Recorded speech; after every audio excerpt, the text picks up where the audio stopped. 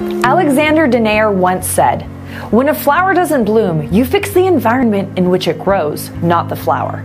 If a plant doesn't bloom, you don't blame the plant. You're going to check the soil, check the light source, check what you're feeding it or how often you're watering it. Because that's the reason a plant grows. It's no different than you and me. If you're feeling stuck because you're not growing, my question to you is, have you checked your environment?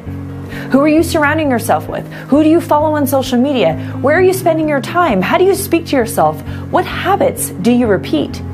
The point is, there's nothing wrong with the seed, just like there's nothing wrong with you. The seed simply fell victim to its environment. So I encourage you to check yours. Don't allow your environment to dictate who you become.